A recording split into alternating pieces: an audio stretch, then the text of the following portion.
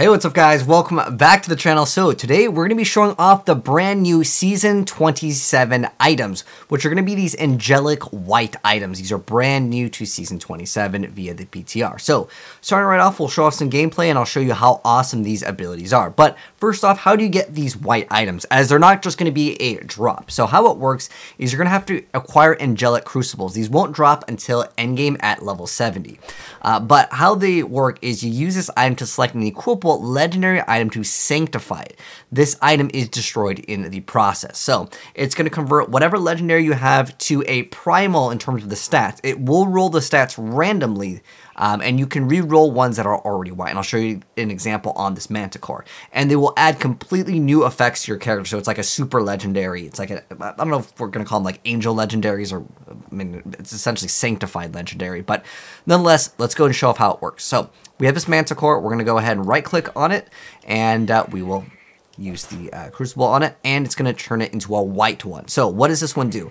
Now we have the ability to make it so on the secondary in the orange stats. Now it already has the reduces the hatred cost of cluster arrow. That's just on Manticore.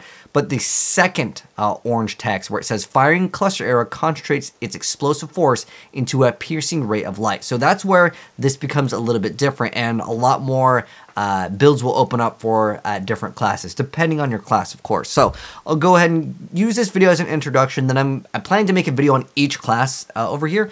But starting right off, the Manticore, let's go and show off how this cluster arrow works. I'm not spec'd out for cluster arrow, but I will at least show you guys how each one works. So with this one over here, we'll use cluster arrow. So I'm going to have to swap off, let's say, strafe, and just go to cluster arrow just for a second here.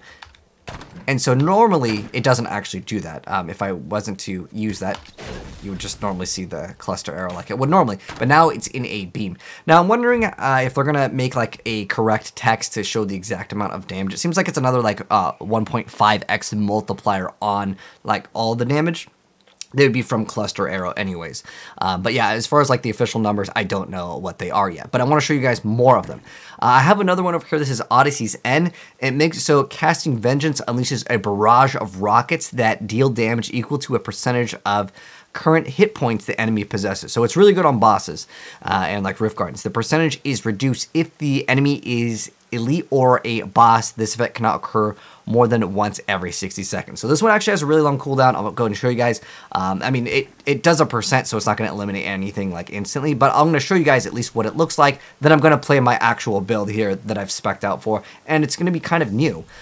So let me go and show you guys what the Vengeance looks like. So you can see all of these things shoot out. So just more little like rockets, you know, that you normally see from Vengeance, but these ones are going to deal a percent, so a little bit more powerful. Now let me go and show you guys my actual build that I've built. So what it is, it's what I want to call it like an aimbot multi-shot where you don't even have to aim with it. It's actually very, very powerful.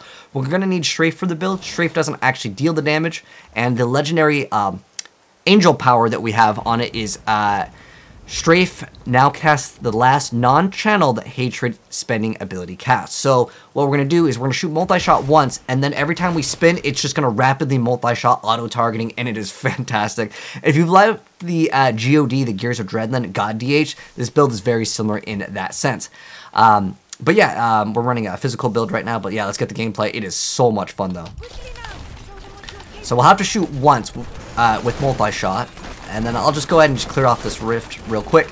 Now, one thing to note that is very important, this may change in the future, but every single time I level up, I have to recast multi-shot. I'm not sure if this is intentional or if it's like kind of a bug, but that is one thing I have noticed. But we'll just do this real quick. Actually, let me show you guys a GR75, which would be the equivalent of a T16 anyways, since that's kind of like our little benchmark. I'm only Paragon 200. I haven't even put my rest of my points in. But let me go and show you guys a GR75. Look at the Paragon levels. We've been just absolutely blasting through this new content, and it's awesome. If you're wondering if the season is like, you know, worth jumping back into, I would say definitely. There's so many different builds, and like I said, I'll cover more on the channel here, but I just want to show you guys a couple real quick. So we'll go ahead and throw this one in, and we'll do it. So all I really need to do is shoot multi-shot once, and then we just zoom. But again, every single time I level up, I do have to recast multi-shot. Okay, we're hitting for insane amounts of damage. I mean, you'll see how fast we're leveling up with this. But I just want to give you guys some gameplay early. I was going to grind out to Para 800, but like this is just, it's too awesome not to share immediately. And I'll come up with more build guides. This is like a completely new way to play Demon Hunter for multi-shot.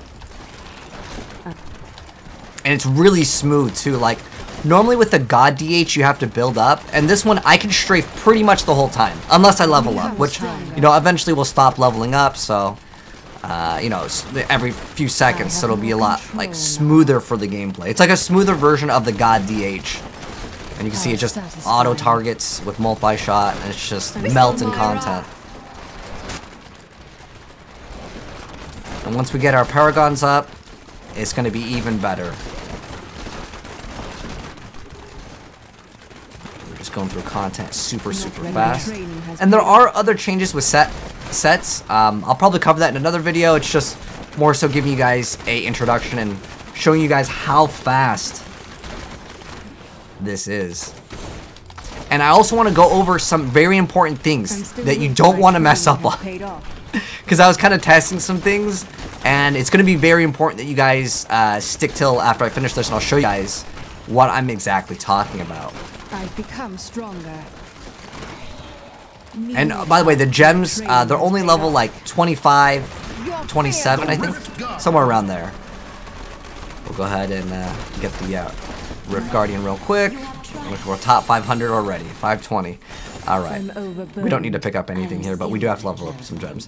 But like, the highest gem that I have is a Takehook. So what it allows you to do is actually run certain things that would, let's say, be required for channeling, like, right? With Takehook, you would run this normally on like a God Demon Hunter, not like a multi-shot. But now, multi-shot is our source of damage. Now, what is important with these things, and I'm going to answer a bunch of questions that you guys might have for these new, like, white items, these angelic legendaries. So, if you're wondering, can you actually put these inside and actually get the Caldician's Despair? The answer is yes, you can do that as well, just like you normally would. We actually have a bunch of these, and I can kind of show it off right now, and I want to actually show off some of the things that are important that you should actually know about. So, one thing that you can do, if let's say I don't want to run Cluster Arrow for whatever reason, normally in Manticore, obviously you're going to run Cluster Arrow, but if I don't like that one, I can re-roll it, and it will re-roll all of the primaries. Technically, they're always going to be what's considered primal, so they will always be like the highest number, if that makes sense, but they will roll randomly still, like what you could roll on it. Like, for example, most people would want, like, let's say, cooldown reduction, so you can keep on slamming it until you roll the thing that you want on it. However, the secondary, that will change. You can see right now we have the Firing Cluster Arrow does the, like, Piercing Light, which I've shown you guys already, and I'm just going to keep on rolling. And now we have Strafe Cast, the last non-channeled hatred spending ability. Now, in addition to that, if you're wondering, can you throw a Raimelandi's Gift on it? The answer is yes. So, like, let's say I want to add a socket, because I was wondering the same thing, can we modify these items further? Now, if you do want to, you can actually throw it inside of the Kanai's Cube with the Whisper of Atonement, or like, this is the whole, like, you know, Caldician's Despair where you're upgrading it. I know my face is blocking it, so let me move my face out of the way. If I put this in and I throw in the, like, white item, the Angelic Legendary, I transmute, it will have that Caldician's Despair, right? Where it says rank 100 plus 500 to whatever gem that you put in. Now, important thing, if you use the Angelic Crucible again on it, will that stat actually go away? And the answer is yes. It re-rolls the whole thing. So do not do that. Don't make that mistake. Obviously, we're on PTR, so like it doesn't really matter. But you know, that could be something that you really need to not do. So make sure that you get the right rolls on it before you go ahead and actually throw on the Caldician's Despair. But anyways, yeah, this is just a short little introduction to the brand new mechanic of the Angelic Crucible. Like I said, there's going to be a lot more builds that open up for different classes, and there's also 3 different set changes which I would plan to do make videos on in the future. So if that's something that you would like to see and you are new here, subscribe to the bell and you'll definitely see more very soon. But take care, and I'll catch you guys in the next video. And if you've played it, let me know what you think of the brand new angelic weapons, because I think they are absolutely amazing. But anyways, thanks for tuning in, guys, and I'll see you in the next video. Peace.